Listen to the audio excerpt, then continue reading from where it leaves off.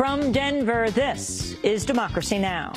The Republican-Democratic parties, who exert near absolute control over these public forums, have determined and made sure that no third-party voices are ever seen on the debate stage and can challenge their dominance of our political system.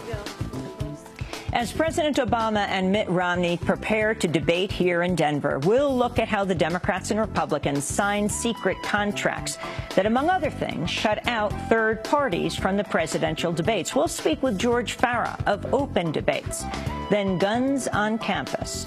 Just months after a former student opened fire at a movie theater in Aurora, Colorado, the University of Colorado changes its rules to allow some students to carry concealed weapons on campus for the first time in 40 years.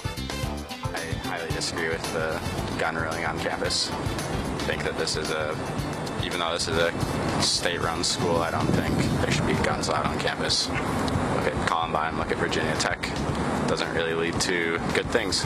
So, no guns on campus. And members of the Florida-based Coalition of Immokalee Workers take on the fast food giant Chipotle. The Denver-based chain's being urged to sign on to a fair food program already agreed to by McDonald's and Burger King. All that and more coming up.